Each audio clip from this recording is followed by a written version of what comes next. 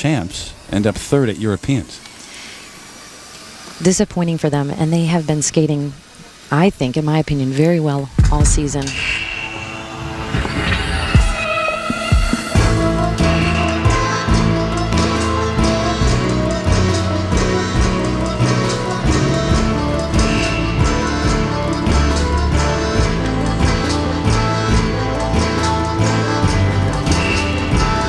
Going right into their midline footwork sequence. Very nice unison, great edging. The twizzles a little harder. Very nice unison.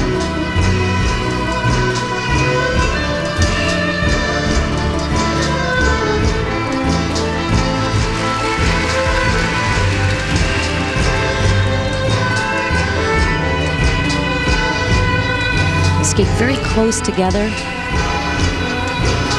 and use a lot of the foot flicking action that's very characteristic of the tango. Say that 3 times fast. I dare not. Right in there, that detail. It takes months to develop that.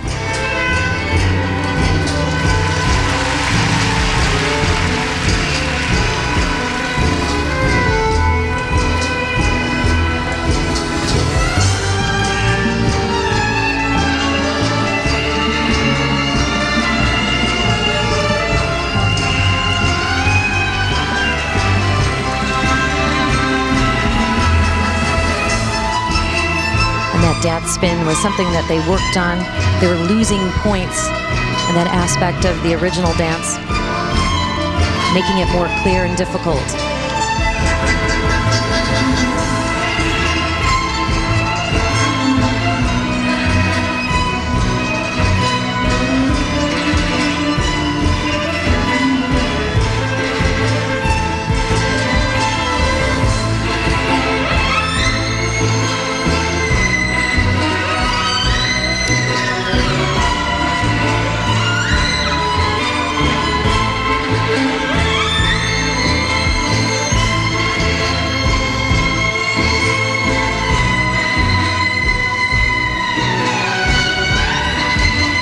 Very difficult rotational lift.